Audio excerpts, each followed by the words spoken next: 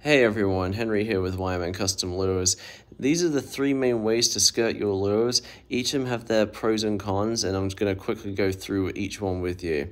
So the first one with vinyl is great for larger lures. It's a lightweight material, but it's really tough and sturdy. It holds up to a lot of abuse, and the stitching on the inside allows for the lures to create much thicker smoke trails, and it creates a lot more movement with the lure since it's much lighter material. The head's able to move the way it wants to. However, it is harder to skirt than rubber skirts. Rubber skirts are a great option if you want to get a very specific color. There's the only downside with vinyl is you can't get cool colors like this. However, when you move up into larger lures, the heavy rubber skirts make the lure a lot more lazy and you don't get the best movement out of it. The Flashabou is great, and the movement and the flash from this thing is absolutely insane. However, if you're fishing in an area with a lot of seaweed on the surface, this stuff will snag like crazy, so you got to watch your lures when you're running this stuff.